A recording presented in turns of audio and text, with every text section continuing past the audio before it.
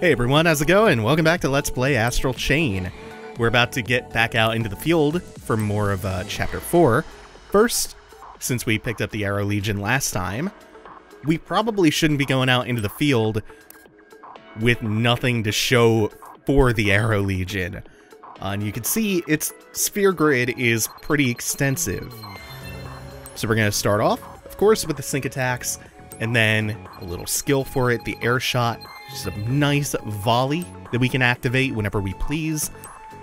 That'll be sufficient for now. And of course, we'll pick up more as we go along. And we're going to need it for this mission. Things are going to pick up pretty heavily.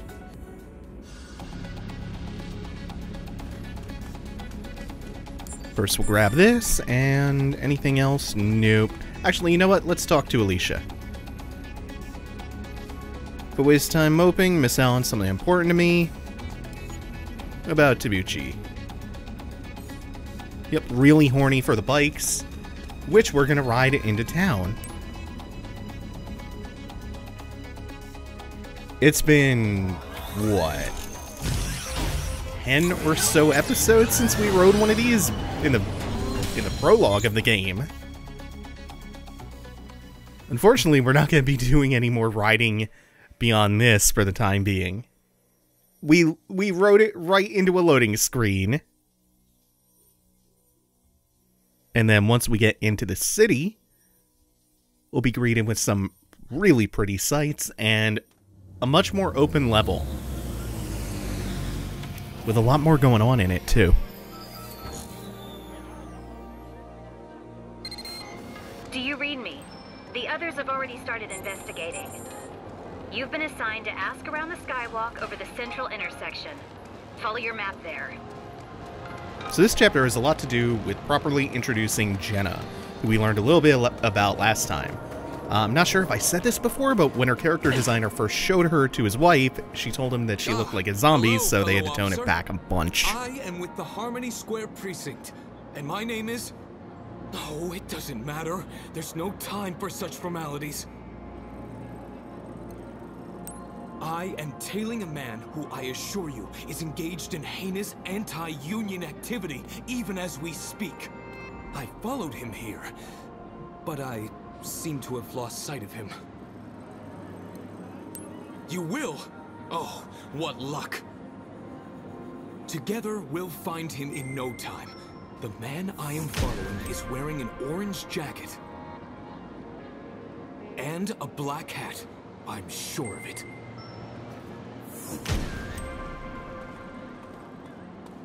He was on foot, and what's more, I saw him fall and hurt his leg. He cannot have gone far. I'll continue looking over there, if you'll be so kind as to search this area for a man with that description. You can tell it's a fictional far future because the cop cares about a union that isn't just the police union. Also, he is the worst fucking cop ever. There are two suspects within a few feet of him. This skeptical woman doesn't quite fit the description aside from the orange jacket. She does have something for us, though. And it's that she thinks there's a haunted dumpster nearby. So she's gone far out of her way to dump her trash in this non-haunted dumpster. We're gonna clean up a little bit. Love all the graffiti here. Like, it's already a bright, vivid, colorful world, and that just adds so much character to the environment. Now, as for this other suspect, he was literally right there! What are you looking at? Talk about adding insult to injury. All I'm doing is waiting for a friend. Got that? Now we get to LARP as Cole Phelps. Alright, fine. You got me. Not like I can run anymore anyway. Your number is up. Come along quietly, or else I shall... Yeah, I know. I told your friend here already, you got me, alright? You know what, though? I'm glad you guys caught me. Lucky even. The way things are heading, I'm a dead man out on my own. They don't take too kindly to failure. They? Who are they? Who pulls your strings? Talk! I've said too much already. So you gonna take me to jail or what? Yes, but... Look, you seem like a decent cop. Quit while you're ahead. Trust me. No way. I'm not saying one more word. For all I know, they're already on their way. You guys should watch your backs too. Well, that's one more ne'er-do-well off the streets. I could not have done it without you. You have my utmost gratitude. But now I can't stop wondering about this ominous they. What? Yes? I see. I understand. It would appear that the car taking our suspect back to the station has been attacked. Destroyed, rather. Utterly from the sound of it. Could this be... they? It is settled then. I must unravel this mystery.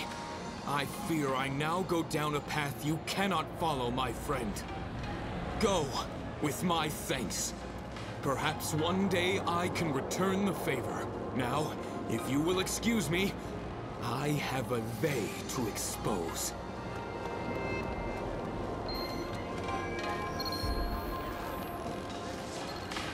You should be able to turn that Cole Phelps knob up a little bit more. Like, scream in their faces that they're guilty. And when they're not, just be like, oh, you gotta shake the branch and see what falls out. And then you throw them off of a rooftop. I love that so much. It will be with me in my heart forever. Now we have a few more side things to do before we move along. Let's cure this guy of his redshift. Bum, bum, bum. It's been a minute since I played, by the way.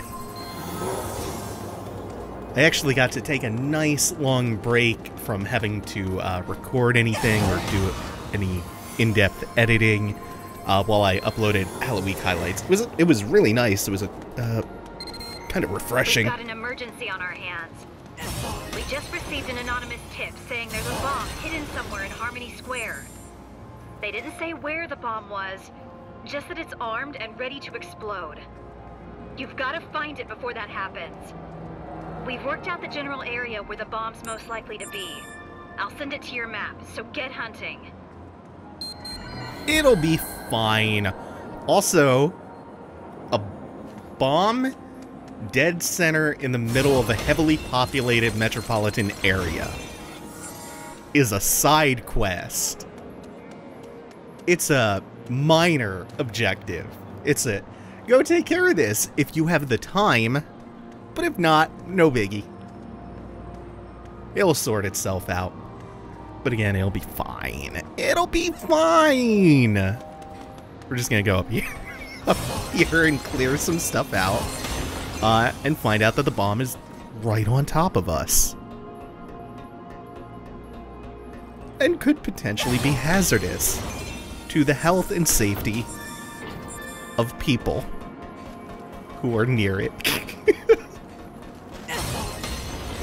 So it's right across the way. We can't go up any further because this impenetrable wall of 2 feet high trash bags is blocking us off. It's just like Dark Souls 2, actually. Is that really what bombs look like? It looks like a kid made it. Anyway, we need you to defuse the bomb. I'm handing you over to our explosives expert. Ted? First off, relax. If it goes boom, I'm the guy you want to talk to. Now, let's see what we're working with. Yeah, I'd say that's more than enough to bring down the nearest 3, maybe 4 buildings. And what's this? An antenna? Let me check something. Take a look around with your iris, would you? Iris startup. Aha! I knew it! Iris, shut down.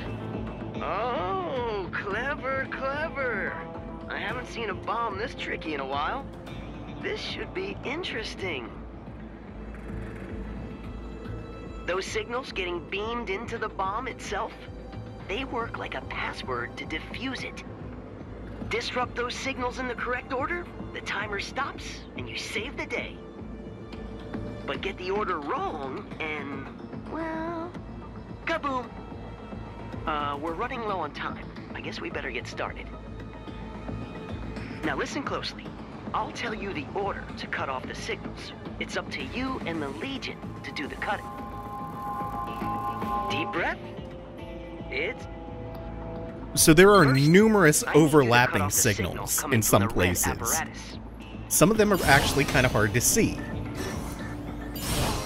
So the trick to this is not identifying the lines, it's making sure that you don't cut two at once by accident. So you have to do 3. There's green. Now we've done the first 2 correctly. Let's see what happens if we maybe cut the wrong one. No! Wait, I don't see any signs of explosion around the bomb's location. Oh, come on, it was just a prank?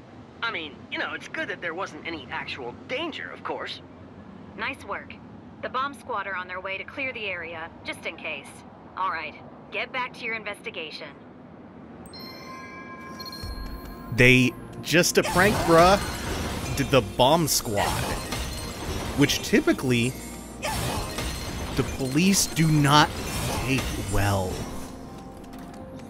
So future SWAT is gonna show up at somebody's door and fucking murder them. Which is pretty true to life. Actually, that tends to happen even if you did absolutely nothing wrong. But we're not gonna get into that today.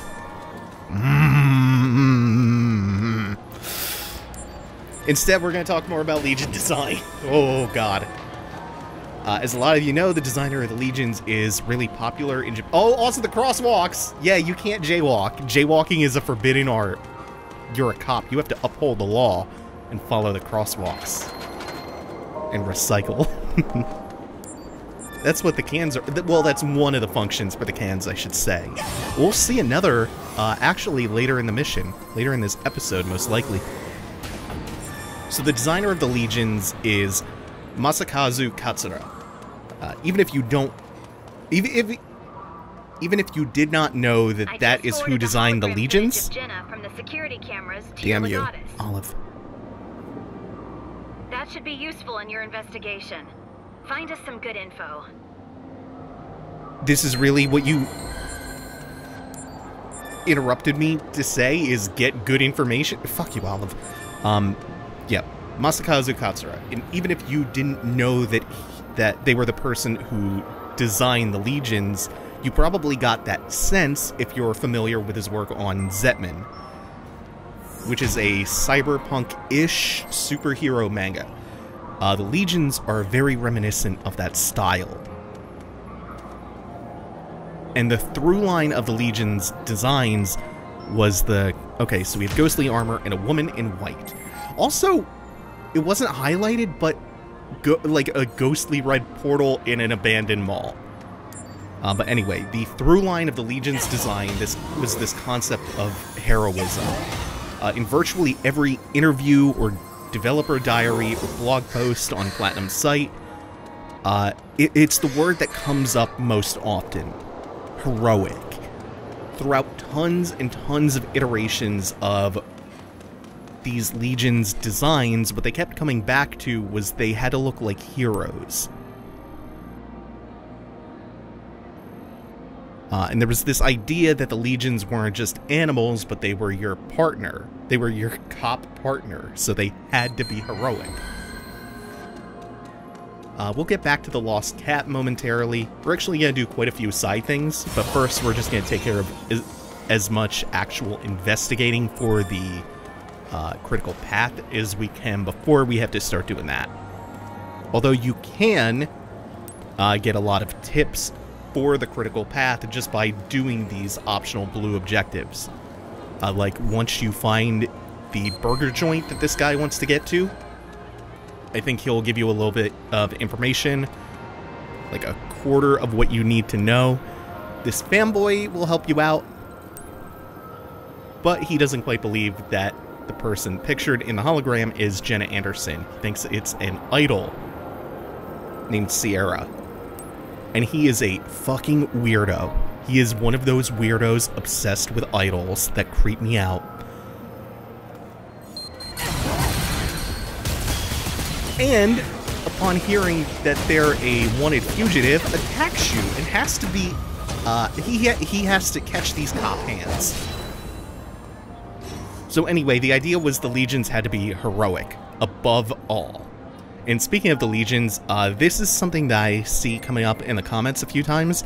This is more to do with the gameplay, but I've read anecdotes of people saying that the reason why you wash the legions off is because being dirty will slow the legions down, and that the legions will attack less often. And the text of the game is a little bit more vague about it, but it does say that being too dirty does compromise their behavior and their mobility. So there is a pretty good reason why you should be washing them off between missions when you're back at Neuron HQ. Got a bunch of punks down here.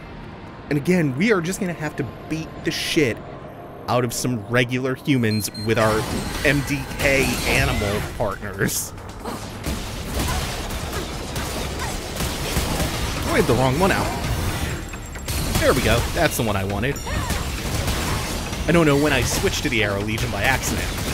Either way, good to get some use out of it. Whoops. I actually don't know where the fire came from, but it straight up interrupted me. Oh, he's throwing Molotovs. That's why. And he can super armor through that. Woo, that sucked. That was really, really bad. I am going to Johns the shit out of that and just say that it's rust. Spectacular. And for cracking their skulls, the hint that we get for the investigation is the one about the Ark Mall. But it was grayed out because we had already heard about the mall from somebody else. So we still only have 3 out of the 4 clues that we need to proceed. And you can see already the way they're opening the design up. They're opening the levels up, and they're making the progression of how you get clues less linear as well. And they're allowing you to gather clues in any order, and giving you multiple sources to get said clues. Like, we could have gotten that thing about the Ark Mall from any number of people. And there are a few others we could have gone to as well. This is where you want to be, man. Sir. Sir, don't you want your burger in your mouth, sir? Don't you want this burger? Don't you want a burger in your tum-tums? Get in the burger restaurant, Shinji. Thank you. Thank you, easily lost Shinji. Okay, past these strange tentacles, dozens of them, all wiggly. They freaked me out, and I got so scared that I got temporary amnesia and forgot where the burger joint was. We just need a little more intel. I marked your next destination on your map. Hey, you ever watch any of those old cop shows from the 20th century? They used to call this walking the beat. Hilarious. Why is that hilarious? What is the punchline? Can you please expound upon this? Oh my god, it's not funny! Shut up. Oh, love, why are you like this? Oh man, what a weird mission. So we have one more thing to do before we proceed back to the crosswalk, where the marker is taking us. We have to find this cat. Or rather, we have to rescue the cat. We know where it is. It's right here. And we were also given the hint that we could sneak up behind it if we distract it with the sound of a rattling can. So we'll grab this. They just give it to you as a freebie, in case you didn't keep any others before recycling them. Pull it up in the radial, throw it, and now this skittish cat won't run away when we sneak up on it to rescue it. Great! We are gonna rescue so many kitties. So many kitty cats. And for doing that, we get the hint about the strange tentacles again. It's fine. We also get some money. We also progress some orders, so it's all well and good. Also, I think there's an order for recycling on top of the 50 or so doubloons. Because I know somebody out there is going to be like, oh, you're calling them dollars?